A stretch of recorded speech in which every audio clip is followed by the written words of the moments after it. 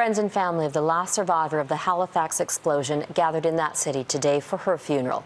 Mary Murphy passed away this week at the age of 98. She was just 2 years old on December 6, 1917, when two ships collided in Halifax harbour, one of them filled with munitions.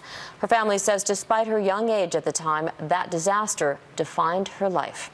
Ross Lord reports. Mary Murphy was a career public servant and a volunteer with a strong sense of community, an identity forged by the tragedy that destroyed her own community, the Halifax explosion.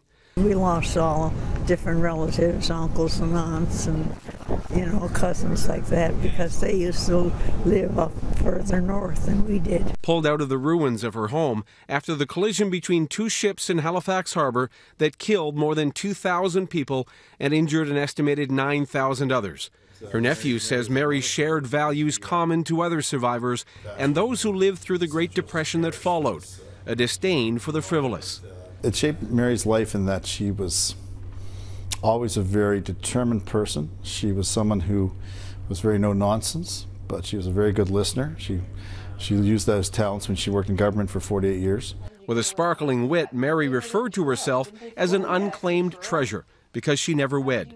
But Mary was always bright, and even when I saw her in hospital, she sat, we held hands, and she said, "Oh, yes, remember the explosion parties we used to have?" She was among the very few remaining survivors. Her death means all three survivors who attended last year's 95th anniversary ceremonies have passed away. With first-hand accounts like hers all but gone, organizers hope a surge in interest in recent years has made younger generations more aware of the explosion, so it won't be forgotten.